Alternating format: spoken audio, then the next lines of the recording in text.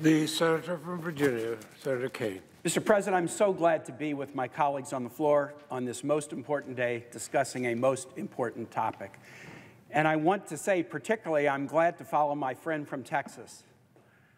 The senior senator of Texas is a friend. We have traveled together, we have legislated together, but friends can disagree, and on this topic, we disagree strongly. Life throws ironies at us. The senator from Texas inhabits the seat that was held by Lyndon Baines Johnson. Lyndon Baines Johnson, the towering figure who helped usher through the Voting Rights Act of 1965. I inhabit a seat that for years was called the Byrd seat in the Senate, inhabited for 50 years by Harry Byrd Sr. and Harry Byrd Jr., who were known for their virulent efforts to deprive African Americans of civil rights, including frequent extended filibusters on this floor against voting rights. LBJ is held in high regard today because of his passion for voting rights. Harry Byrd, I was at the state capitol in Richmond on Saturday to see our new governor inaugurated, and I walked by the spot on the Capitol grounds where a Harry Byrd statue used to stand. It was removed 6 months ago. The Harry Byrd Middle School in Henrico County was renamed 5 years ago to the Quioccasin Middle School. The Harry Byrd Jr. School of Business at the Shenandoah University in Winchester, their hometown, had that name stripped off the building a few years ago. And I stand to follow the senator who holds LBJ's seat, the senator from the Byrd seat, to today argue that the time has come for us to protect voting rights. I'm just happy to be on the floor talking about a bill. I mean, for gosh sake, we've been able to talk about voting rights in morning hour. Mr. Leader, I've been here since January of 2013. This is the first time since then that we have been able to get a bill on the floor to talk about voting rights. And I'm going to admit something to you guys that will not surprise you because you know me. I am incredibly naive. At age 63, I am still incredibly naive. I came to the Senate in 2013. One of the first things that happened was the Supreme Court of the United States struck down the preclearance provision of the Voting Rights Act in the Shelby versus Holder case. It happened when I'd been here about 6 months. And the Supreme Court said, but Congress can fix this.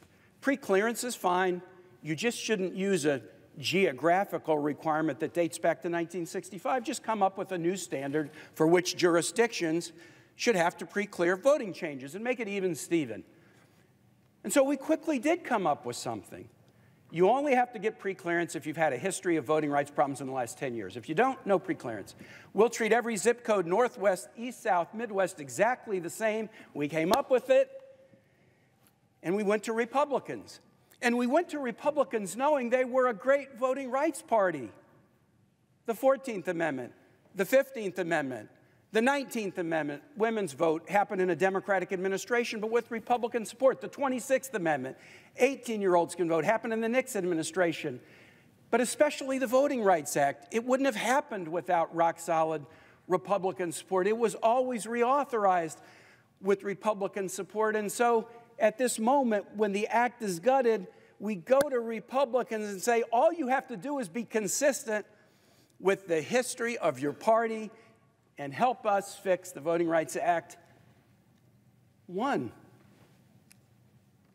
in the House, in the Senate. Where's this 150-year history of supporting voting rights? Only one, only the senior senator from Alaska, Senator Murkowski, would join in this effort. I was so naive. I was so naive. But we're here today, and we have an opportunity. Why are we here? We know why we're here. After preclearance was struck down, there began to be an escalating avalanche of laws to make it harder for people to vote. Then we had a president who did a frontal assault on democracy itself, demeaning the democracy, attacking election officials, trying to dig up dirt on a presidential opponent from a foreign country. refusing to concede, filing meritless lawsuits, bringing about threats against election officials, violence in the Capitol, against these members, against the staffers, against Capitol Police, against our democracy. Repeated efforts in states around the country to roll back violent threats against election officials that persist even to today. That's why we're here. We are standing exactly in the same spot as that Senate stood in 1965. Disenfranchisement efforts coalesced by a galvanizing action of violence, the beating of John Lewis on the Edmund Pettus Bridge in Selma, Alabama. We have an avalanche of disenfranchisement galvanized by an act of violence, the attack on this democracy, the physical attack on January 6th. The time to act is now. Let me respond quickly to some comments I've heard from colleagues this morning, particularly Senator Cornyn. You've heard again and again this theme that the bills we are attempting is a federal takeover of elections. They use that, federalizing elections, federal takeover of elections. And so here comes the history quiz part of my speech. Both Senators Durbin and Klobuchar have referred to this and read it, but I'm going to do it again. The times, places, and manner of holding elections for senators and representatives shall be prescribed in each state by the legislature thereof, but the Congress may at any time by law make or alter such regulations. How many times in the Constitution can you read the phrase, at any time? The Constitution gives enormous powers to Congress in Article 1, enormous powers to the President in Article 2, powers to the judiciary in Article 3, powers to states, powers to voters. It's sort of assumed when those powers are given, they can be exercised at any time. But in one occasion only, the framers decided we really better spell out at any time. The only use of that phrase in the Constitution is to put an exclamation point, essentially, after the notion that Congress must be able to act at any time to alter or make regulations with respect to federal vote. Senator Cornyn said that 94% of people were happy after the November 2020 elections. Then why has the GOP decided to systematically weaken vote, take votes away, put obstacles in the path, kick out duly sworn election officials, and put decision-making in other people's hands? Senator Cornyn said that this was a partisan effort. Partisan?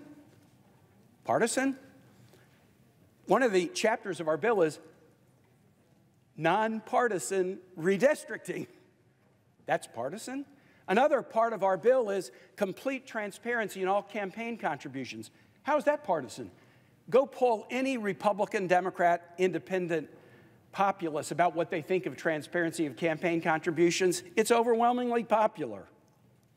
We've made some of these changes in Virginia. Thank goodness that this bill would allow, and we just had a governor's race and turnout went up by 20% and a Republican won. Wasn't my candidate. It was good for democracy. This is not a partisan bill, even if the Republicans won't stand up for it. Finally, the Republican leader and Senator Cornyn started off with a lengthy, well, why won't you work on other stuff, like stuff about COVID, stuff about the economy? My memory's pretty good. I think we were here in March dealing with a significant bill that was about vaccinations and COVID and support for small businesses and a whole series of things, hospitals, educational aid. We were, and how many Republicans voted for that bill, the American Rescue Plan, you know, the one that was COVID and the economy? None. Yeah, why don't we pay attention to some other stuff? Well, we have been, generally with little support. I'll close and say this. Congress may at any time by law make or alter such regulations. At any time. If not after the Supreme Court cuts the heart out of the Voting Rights Act, when? If not after an avalanche of state legislation carving back voting rights, when? If not after a violent attack unprecedented in the history of this country on the capital of the United States to disenfranchise 80 million people and disrupt the peaceful transfer of power, when? If not after subsequent big lies leading to action in state legislatures all over this country, when? We may act to protect federal elections at any time. We are here for such a time, and the time to act is now. Mr. President, I yield the floor.